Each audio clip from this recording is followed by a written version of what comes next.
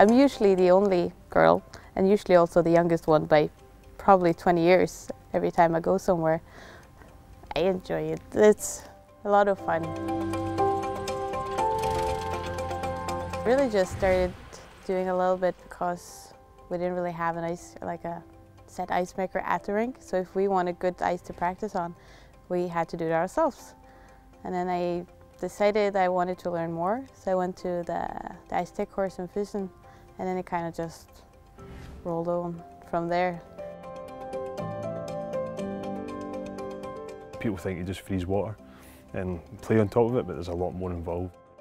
They're like, oh, you just do this and this. I'm like, no, I have to do this and this and this and this and then this, and then you can play.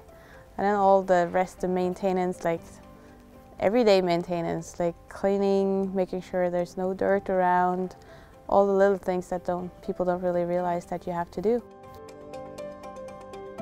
I done the opposite. I made ice first and then I learned how to play curling, and from knowing both it really does help. But there's a few curlers now who go to the courses in Fusen just to learn more about ice. It must give them an extra wee edge on it. If it's frosty on the ice or anything, they understand it a bit better. So yeah, it'd be a massive advantage. I think everyone should know a little bit about ice. So to get a little bit into it, it's an advantage for everyone, I think.